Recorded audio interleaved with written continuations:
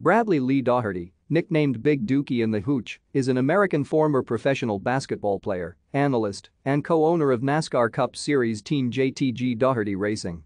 He played college basketball for the North Carolina Tar Heels and professionally with the Cleveland Cavaliers of the National Basketball Association. Daugherty played basketball at Charles D. Owen High School in Black Mountain, North Carolina, where he led the Warhorses to the 1982 state finals. Daugherty accepted a scholarship to play at the University of North Carolina under legendary college basketball coach Dean Smith. Daugherty was one of the greatest big men ever to play at the University of North Carolina.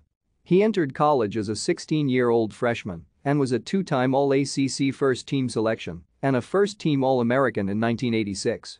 He was named to the ACC 50th Anniversary Men's Basketball Team in 2002 and was inducted into the North Carolina Sports Hall of Fame. Daugherty averaged more than 20 points per game in his senior season. Daugherty was taken as the first overall pick by the Cleveland Cavaliers in the 1986 NBA draft. Thank you for watching. Like and subscribe if you would like to view more of our videos. Have a nice day.